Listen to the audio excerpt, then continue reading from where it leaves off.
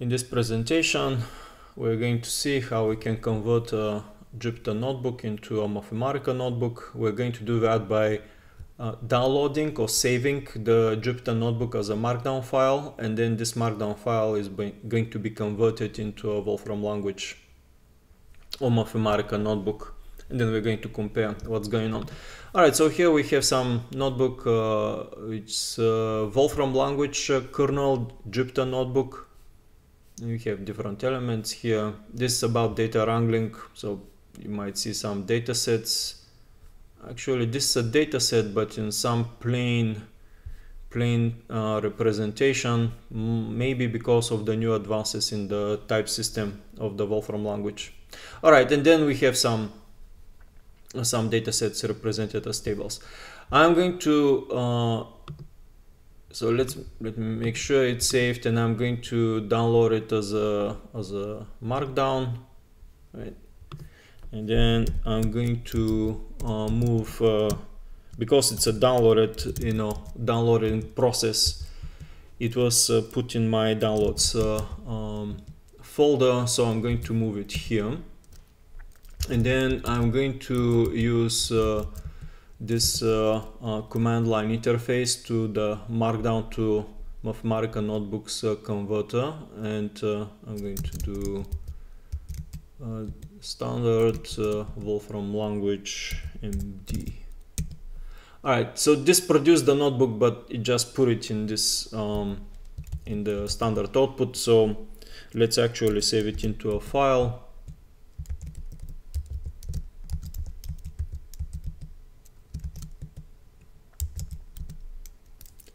And open that notebook which was we just obtained. Alright, and I'm moving it from my other screen here. Okay, I was going to say this looks like the Jupyter notebook, but there's some embedded images here, and that's actually not good. So what we're going to do is we're going to delete all of the output and then save the notebook and redo the steps I just showed. So somewhere here we're going to clear everything. Yeah, save it, download it again as Markdown,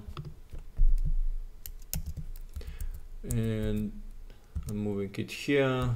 Then I'm going to make the conversion, and then I'm going to open it. Okay, this time it seems, yeah, it's much cleaner. We can browse it, and I guess we can also evaluate it, see what is going on. Some downloading, some other effects. All right, so if we here we're going to compare with the Jupyter notebook, right? And it seems that there's a correspondence, right? Some elements probably need to be edited manually, you know. I didn't mean to do that. Anyway, yeah, some additional editing might be required, but basically, yeah, this is it. We have converted the Jupyter notebook into a Mathematica notebook. So this here, it's actually a different, the flow was somewhat more complicated than what originally I was showing. We had to do some kind of modifications of the Jupyter notebook in order to have a successful export. And I would say this can always be the case in one way or the other. I mean, it doesn't matter, is it the Wolfram language? It can happen, or it happens actually with also using Python or R or whatever other systems. All right, thank you, bye.